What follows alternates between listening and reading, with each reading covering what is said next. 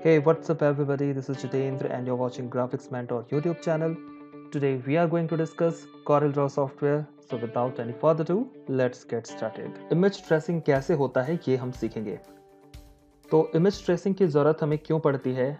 जब भी ऐसे कुछ टिपिकल कैरेक्टर्स या फिर कुछ ऐसे टिपिकल डिज़ाइंस आ जाते हैं, जहाँ पे हमारे पास टाइम का लिमिटेशन होता है और हमें जल्दी से उस वर्क को कंप्लीट करके देना पड़ता है, तो वहाँ पे हम इमेज ट्रेस से हेल्प लेके अपने डिज़ाइन को कुछ हद तक आसान बना सकते हैं. तो चलिए सबसे पहले जल्दी से हम एक इमेज को यहाँ पे इंपोर्ट कर लेते हैं, जिसके लिए आपको फाइल में जाके इंपोर्ट ऑप्शन पे जाना पड़ेगा. इंपोर्ट में सपोज़ मैं इस कैरेक्टर को यहाँ पे ट्रेस करना चाहता हूँ. दो तरीके से ट्रेस की जा सकती है. एक ट्रेस ये हो सकता है कि आप पेन टूल यूज़ करो और पेन टूल यूज़ करके इसके पूरे आउटलाइन को ड्रॉ करो. इस तरीके से आप कर सकते हो. बट एक और ऑप्शन है जिसके बारे में मैं आज इस वीडियो पे डिस्कस करने वाला हूँ, तो आपको बहुत इंटरेस्टिंग लगेगा और बिना एक भी चीज़ ड्रॉ किए हम लगभग जैसा है हमारा वैसा ही हम ट्रेस करके निकाल लेंगे. सपोज़ आपके पास एक जेपीजी है या कोई पीएनजी है और इसमें अगर आपको कुछ चेंजेस करने हैं, जैसे कि इसका जो टी शर्ट है इसका कलर चेंज करना है, इसके जीन्स का कलर चेंज करना है, इसे बहुत ही आसानी से किया जा सकता है. तो सबसे पहले इमेज का सिलेक्शन कीजिए. सिलेक्शन करने के बाद यहाँ पे ट्रेस बिटमैप का एक ऑप्शन आता है, क्लिक ऑन दैट. इसमें वैसे तो कई सारे ऑप्शंस हैं, बट आपको ये देखना है कि किस कैटेगरी वाले में आप जा रहे हो, मतलब कि आप जिसका सिलेक्शन किए हो, क्या वो कोई लोगो है, क्या वो कोई इमेज है. इन सभी को हम ट्रेस कर सकते हैं. अलग अलग कैटेगरी हमारे पास दिया गया है. तो सपोज़ हम अभी जाएंगे क्लिप पे, क्योंकि क्लिप आर्ट जो है इस कैटेगरी में ये इसको बेहतर तरीके से डिफाइन कर पाएगा. जब आप इस ऑप्शन पे जाते हैं ना, तो आपके पास यहाँ पे जूम वगैरह करने का ऑप्शन है. जैसे इसको थोड़ा सा हम अगर चाहें तो जूम कर लेंगे और जूम करने के बाद हम इसे नज़दीक से देख सकते हैं कि ये कैसा है. और इसके बाद हमारे पास यहाँ पे फर्स्ट ऑफ ऑल आता है डिटेल. ये आपका प्रीव्यू है जो बिफोर का है, मतलब पहले जो आपका क्लिप का जो क्वालिटी है वो आपको दिख रहा है, और 1 सेकेंड जो ट्रेस होने के बाद आपको दिखेगा वो आपके पास यहाँ पे दिख रहा है.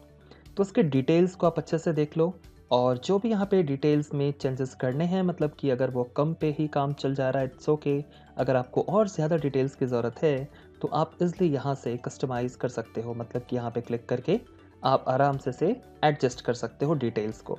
डिटेल्स 100% तक रख सकते हो. इससे जितना ज़्यादा डिटेल्स हम रखेंगे, अकॉर्डिंगली जो शेप है हमारा वो अच्छी तरीके से वहाँ पे ट्रेस हो जाएगा. अगर हम इसे कम रखें तो यहाँ पे क्या होगा, पूरा डिटेल नहीं आएगा. जैसे शेड्स की हम अगर यहाँ पे बात करें तो शेड्स वगैरह इसमें नहीं आ रहा है. जितना ज़्यादा अगर आप इसको डिटेल दोगे, ऑब्वियसली जो फाइल की क्वालिटी है वो बेहतर होगी, और साथ ही साथ वो थोड़ा हेवी भी होगा. स्मूथिंग की हम बात करें तो हम यहाँ से स्मूथ कर सकते हैं. स्मूथ कितना हमें चाहिए, हम यहाँ पे ड्रैग करेंगे स्लाइडर्स को. अकॉर्डिंगली यहाँ पे प्रोसेस होता है, और प्रोसेस होने के बाद आप देख सकते हो कि वो फास्ट प्रोसेस होगा. ज़्यादा स्मूथ करने से जो शेप है आपका वो कहीं ना कहीं डिस्ट्रैक्ट हो जाता है. तो आपको यहाँ पे एडजस्ट करना है और देखना है कि जो डिटेल्स आपको चाहिए क्या वो निकल के आ रहा है. इसके साथ कॉर्नर्स को स्मूथ करना चाहते हैं तो कॉर्नर्स भी स्मूथ कर सकते हैं. सो इसके लिए हम बस इस आसान से स्टेप को फॉलो करेंगे और हमारा काम हो गया. फिर हमें ओके बटन पे क्लिक करना पड़ेगा. ओके में क्लिक करने के बाद आप इसको डायरेक्ट ड्रैग करके लेके जा सकते हो साइड पे. जैसे मैं पेस्ट बोर्ड पे फ़िलहाल लेके आ जाता हूँ. हम देख सकते हैं कि जो हमारा क्लिप था वो इज़िली ट्रेस हो चुका है. अभी हम जब इस पे क्लिक कर रहे हैं तो पूरा का पूरा क्लिप हमारा एक साथ सिलेक्शन में आ रहा है. आपको इंडिविजुअल अगर इन सभी का सिलेक्शन करना है तो सबसे पहले अनग्रुप करना पड़ेगा. वंस यू अनग्रुप, इसके बाद हम सेपरेट सिलेक्शन कर सकते हैं और कस्टमाइज़ भी कर सकते हैं जैसा भी हमारा रिक्वायरमेंट है. आई होप ये कंसेप्ट आपको समझ में आ गया होगा. तो इस तरीके से हम लोग ट्रेस कर सकते हैं. इसके बाद अगर हमें जीन्स का कलर चेंज करना है, ये सब भी आप इज़िली कर सकते हो. तो एक और एग्जांपल हम लेते हैं और देखते हैं कि किस तरीके से दूसरे इमेज को भी हम ट्रेस कर सकते हैं. वंस अगेन हम फिर से इंपोर्ट पे जाएंगे और एक दूसरे कैरेक्टर को हम अभी ले आते हैं और इसे हम ट्रेस करके देखेंगे कि ये कैसे ट्रेस होता है. सबसे पहले इसे स्केल में कर लूँगा ताकि साइज़ जो इसकी थोड़ी छोटी हो जाए.